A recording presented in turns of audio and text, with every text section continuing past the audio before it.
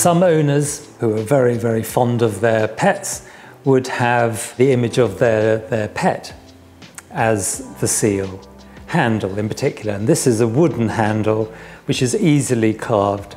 And so if you had a bulldog and you're particularly fond of the dog, then why not have the image put onto your seal?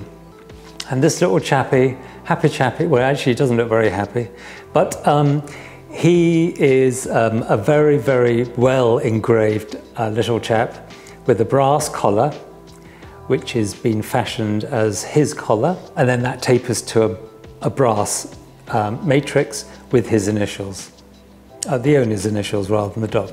And this is a really sweet early 19th century seal, and one which is highly collectible because of the fact it's an animal, and dogs probably being the most collectible.